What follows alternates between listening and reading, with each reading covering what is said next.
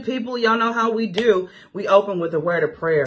Lord, you are good and your mercy endureth forever. We thank you and praise you for another day. Thank you for waking us up this morning. Thank you for strengthening our minds and our bodies. We thank you for helping us to overcome. We thank you for giving us the diligence, God, to stay focused, God, on whatever the task is that is before us, God, even if it's a difficult one, even if it's hard, even if it's challenging, even if it's something we've never done before. We thank you, Lord, because you can operate well under those kind of conditions, Jesus. When it's impossible for us, it is possible for you. There is nothing too hard for you, Lord God. And so we thank you that today, Lord Jesus, no matter what we thought yesterday, today we are victorious. Today we are overcomers.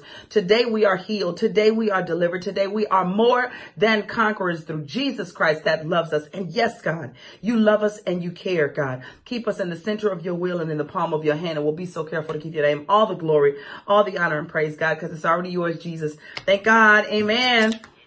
All right. Shout out to all the people who asked me to make sure I post the prayer on social media, whether you will see it on Facebook or Instagram or Twitter. I appreciate you. God bless you. Have a great day. Time for the faith walk of the day.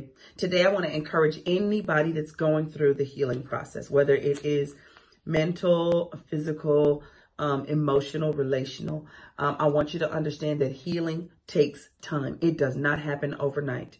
You don't just choose to forgive or choose to let go or choose to walk away, choose to be better, and then it's instantaneously fixed. And I love that there are many, many scriptures that talk about it being okay. Isaiah 41:10 says, "Fear not, for I am with you. Be not dismayed, for I am your God. I will strengthen you. I will help you. I will uphold you with my righteous hand." Or maybe Psalms 34:18 is what you need to hear this morning. "The Lord is near to the brokenhearted and saves the crushed in spirit." Or maybe Psalm 73:26 is what you need to hear. "My flesh and my heart may fail, but God is my strength. God is the strength of my heart and my portion forever." What I want you to understand is that it takes time to first acknowledge that you're in pain. It first takes time to acknowledge that you need help, because if you are a working adult, it is very easy to keep going and push past your pain and push past what you really need, because there's other things that need to be done. And a lot of times we put our emotional and spiritual and natural needs low on the totem pole, because maybe we're taking care of a parent, or we have children, or we're married, or we're in ministry, or we have a business, whatever your issue is. Or sometimes it's just easier to ignore it. It's just easier to go, oh, let's just keep going. I don't want to deal with it. But in the meanwhile, your heart is broken and your heart is dealing with some heavy, heavy stuff. But I want you to know there's medicine for everything that hurts. There's medicine and there's healing for everything that ails you. Do not ignore whatever's going on in your heart. You don't have to work wounded. Even in the military, if somebody is wounded, they don't put wounded soldiers on the front line.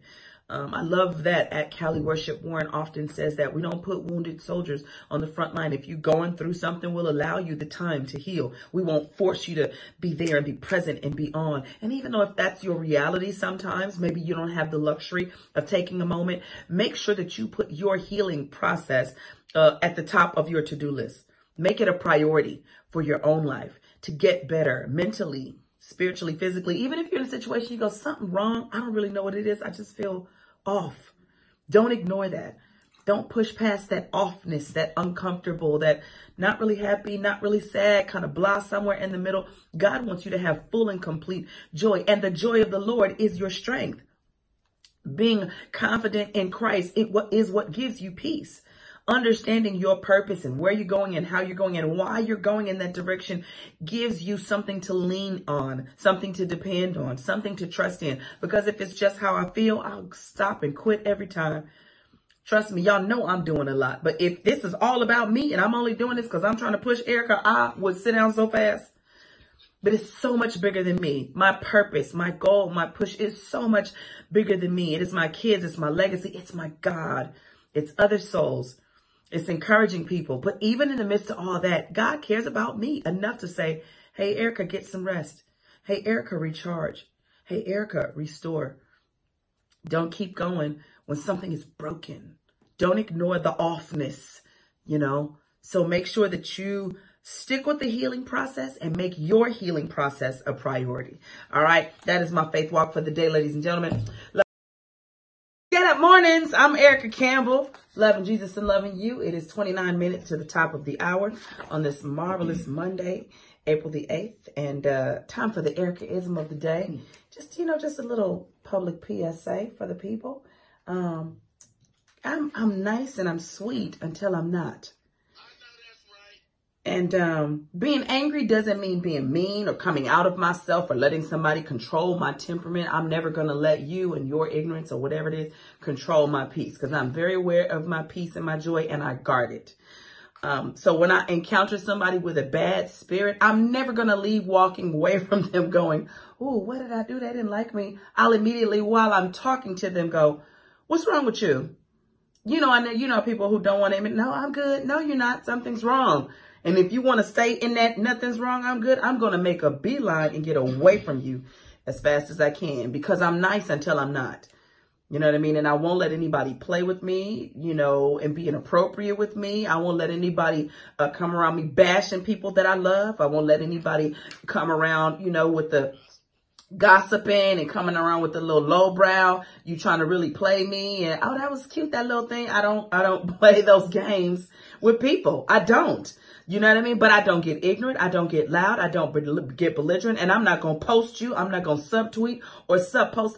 I'm fully aware of who you are. And that, just recently in this past little while, I've just been, the Lord has been allowing me to see people, and I am grateful for it.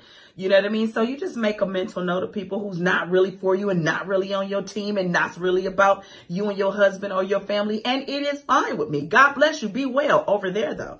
And I'm not going to waste my energy or my joy on ignorance. This is about as much of what you're getting right now. This is about as much as you get. I'm nice until I'm not. So don't play games. God bless you. But over there, though. But I see you. And I praise God for revealing that to me. I constantly pray, Lord, reveal the snakes.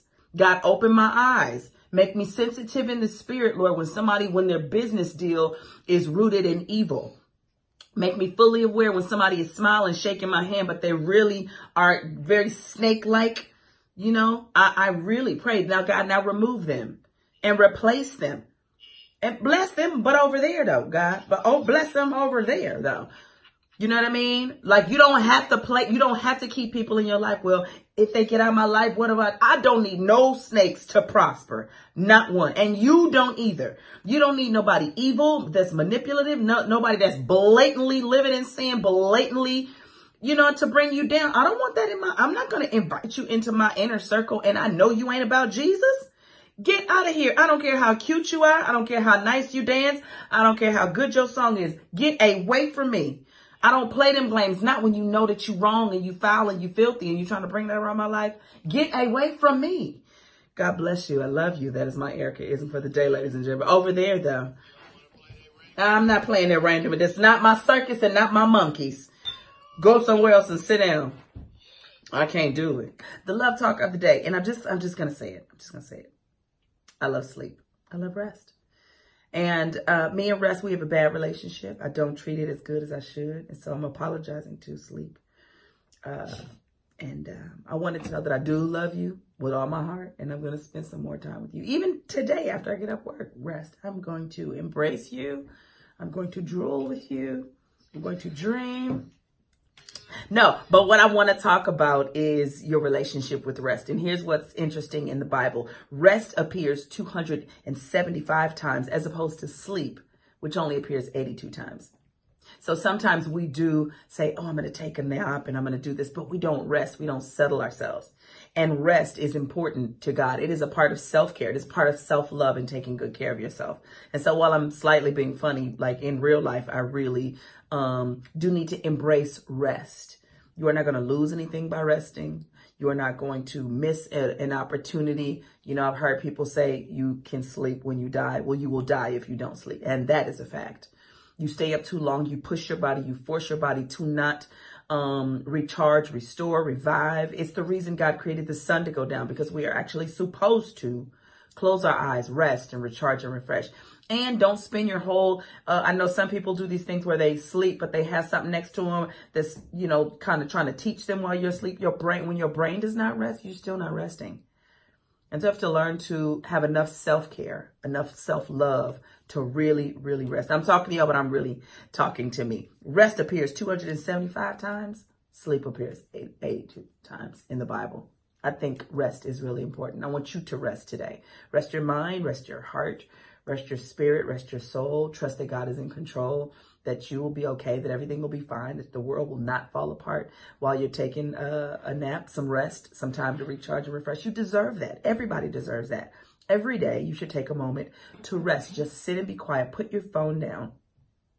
You know, maybe you do play some calming music to help you get there. You know, to help you get to that place of really, really resting. You kind of can't rest without trusting God. You can't rest and be stressed. Those two don't go together. If you don't release it, if you don't let it go, if you don't say some things I can control, some things I can't, and knowing the difference between the two, you will never rest. And I'm talking to myself today. That is my love talk. I love you, and I mean it, y'all. Okay, we'll be back with more on Get Up Mornings.